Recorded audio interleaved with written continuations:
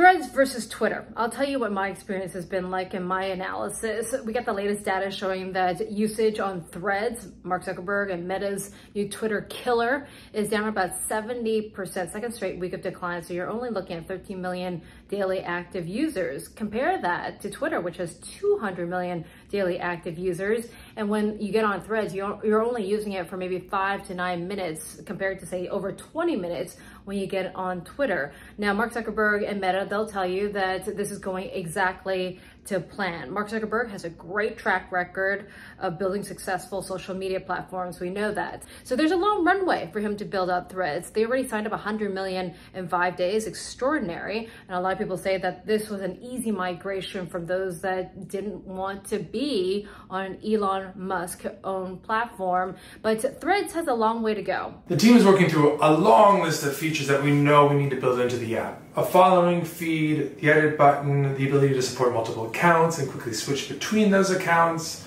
post search, eventually hashtags. In my experience on Threads so far is that it isn't all that usable. I can't really search for the right information or the people I want to follow on certain topics. No politics, no hard news, no toxicity, they say.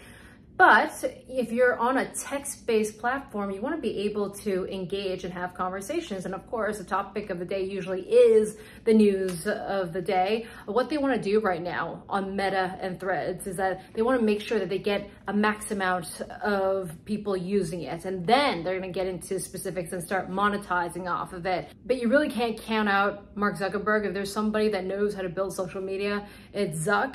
And yes, I still choose him in a cage match between him and Elon Musk. He's just been working out. He's been training.